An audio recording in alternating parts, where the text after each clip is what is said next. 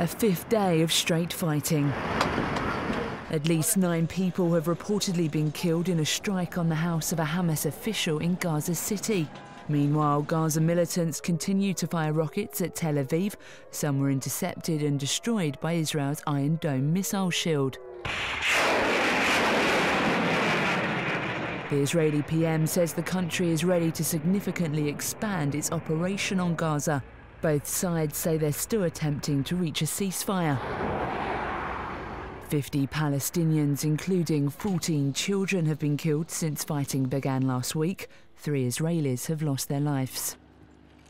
Hi, I'm Phil from Truthloader, a new YouTube channel dedicated to citizen journalism. We're going to be uploading videos every day, everything from the Arab Spring to freedom of information online. So if you want to help to set the news agenda, subscribe and we'll see you on the other side.